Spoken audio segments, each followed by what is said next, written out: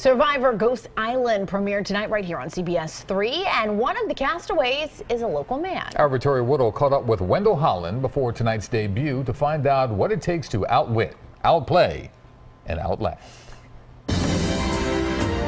Tonight, CBS kicked off its 36th season of Survivor, where 20 new castaways set sail to battle the past on Ghost Island, hoping their decisions won't come back to haunt them. I want to see, as a superfan, if I could actually do it. And one Survivor contestant unafraid of the challenge ahead is Philly's own. I see City Hall right there. That's where I used to clerk for my judge. Wendell Holland, 33, from Lower Merion, has skills like a Swiss Army knife. Put me anywhere and I'll succeed. Armed with a law degree from Penn, but calls himself a true student of the Survivor game, and he's been taking notes for years. I've been a Survivor fan since season 18, and I'm on season 36. Since he began watching, he's been applying to be on the show. I would send in audition tapes like in the judges' chambers or like in the jury box. But he says what made his final audition tape different was the focus. Now a reclaimed wood furniture designer and owner of custom furniture company Beeve.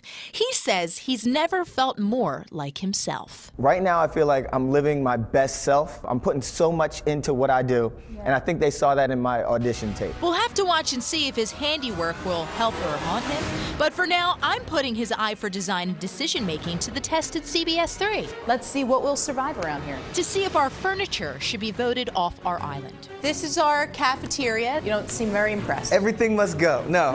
I'm thinking we get rid of all the tables and do like 4 reclaimed tabletops. We can make some awesome steel bases. Oh, that sounds nice. Now, I would take you to the newsroom, but there's really no helping those people. I mean, those desks. But I am going to take you to my desk. Sounds good. Let's check it out. And I thought he would give us some ideas of how we could spruce up the place. We need help. Right? Big time, we need help. How would you describe it? Institutional. We want to move away from that and go in more of a natural, lively environment. Sort of like Survivor. Technically, we're all trying to survive around here. So. Maybe like another live edge slab. Could we do a pop-up vanity for Steph? Like a spring-loaded mirror. Oh, where she just pops up. Yes! We got to talk price. I'm thinking free. Free? That is a great price. What if I get you on CBS? If you get me on CBS, maybe I could do something for you. Deal! Deal. Maybe you can do a little something, something.